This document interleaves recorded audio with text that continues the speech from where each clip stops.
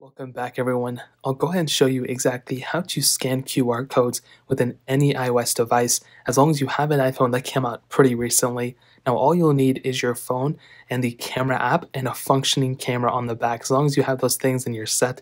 Now, the very first thing you want to do is make sure that you have scan QR codes enabled within the camera app in the settings. So this is probably the first problem that a lot of people run into. So the very first thing you want to do is make your way over to your settings app. You want to scroll down until you find camera. So you'll find it eventually when you scroll down right here. Now what you want to do is click on that fourth option wherever it says camera. You want to click on it. And you'll see a bunch of different options here. But all you want to do is focus in on this specific option, which says scan QR codes. So right there you can see there's a little green button you can toggle on. And that's really all you have to do. As long as this is enabled, then you're set. There have been, chances before, situations before people, untoggle this by accident.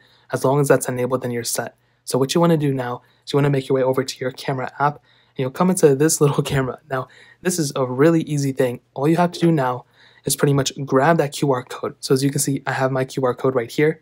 And all you have to do is pretty much position the QR code within the frame of this specific camera lens, as you can see, and you'll get this little pop-up. Now, all you have to do here is pretty much click on that little pop-up and it'll take you to that page. So I'll go ahead and do it one more time. So as you can see my foot.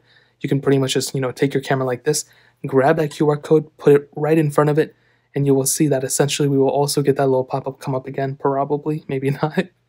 So let's try it one more time. As you can see, it may take a couple of tries over and over again. You can see it probably doesn't want to do it. There we go. So you sometimes may have to go ahead and hop out of the camera app and go back into it. But once you're done, you can pretty much just click on it like this. And you will see we are on the page. So that was the Wikipedia QR code. It takes you straight to the Wikipedia page. And that's pretty much the process. All you want to do is make sure you have scan QR codes enabled within the camera app.